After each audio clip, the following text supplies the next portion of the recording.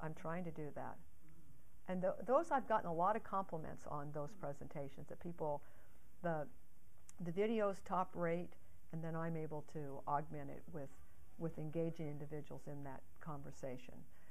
Folks, when they're giving presentations and they use a traditional PowerPoint where they put a slide up there, oh, it's a killer.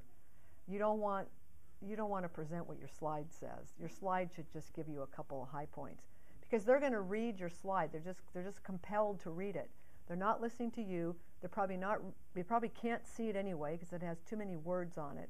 And so it becomes an ineffective tool. In fact, it's a distractor.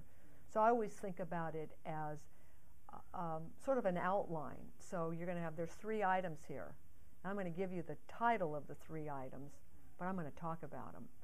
So I always think about, I actually want the attention on me. The tool should add value. It shouldn't take away from what it is that you're presenting.